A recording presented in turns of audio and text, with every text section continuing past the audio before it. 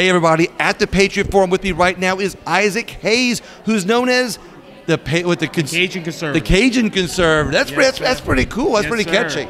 Yes, sir. Thought about that about 2.5 years ago. Been about to make 3 years. November 2023 will make 3 years. We'll be doing the Cajun Conservative Show. Now, do you have a podcast, or is it on do you do it's everywhere you find your podcast, Apple, Google, Spotify. We're on YouTube. We're on Rumble. We're in the works with a partnership with a new streaming platform.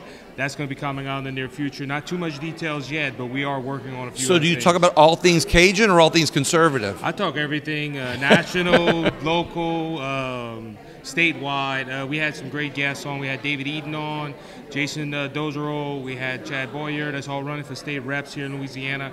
We're in the works with the Jeff Landry campaign to try to get him on.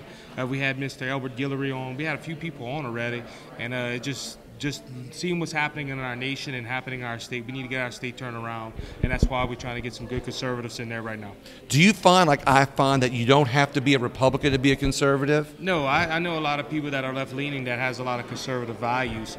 To be a conservative is really just basically following the ways of the Bible, because conservatism lines up a lot with God's word. But the best part about it is you don't have to be religious to be conservative. No, you don't have to either. No, it's not. You don't have to be a Christian. You don't have to be a religious person, as you said. You can be a conservative with them views of to have a better America. And unfortunately, we have a country that is going away from that. We're leaning more towards the left, and that's something we need to work on right now. And that's why I started my podcast. I see a lot of young people, they don't know that.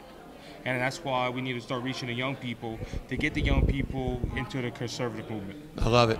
Well, Issac, thank you so much for being on here. We're going to have you on the show again so people get more about you. But everybody else, the Patriot Forum, look out for the next one that's going to be coming up. And look out for Issac Hayes, because when I've heard about him in the past, about his conservative values in his show, it's something you need to listen to also.